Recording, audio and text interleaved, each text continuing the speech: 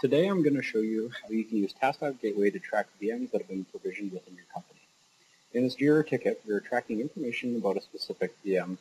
and when the user goes ahead to create a new VM, Vagrant here is going to actually go ahead and provision all of the VM based on kind of a template using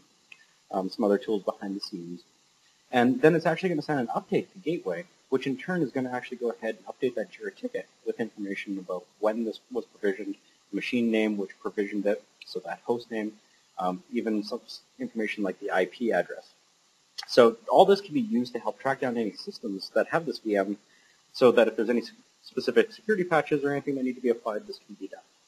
All of this is managed within Tasktop Gateway as an integration that will update the description of an existing Jira ticket based on the information provided. You can see that we configure a gateway collection that takes the key and the additional text that's to be appended to the description. In Vagrant, this is integrated as a post-provisioning trigger that calls a simple Windows PowerShell script, which in turn collects the necessary information to send to the Gateway REST service. With this simple configuration, you're now able to track where VMs from a specific template have been provisioned within your company automatically, so that you're actually able to maintain any compliance and make sure that all security patches have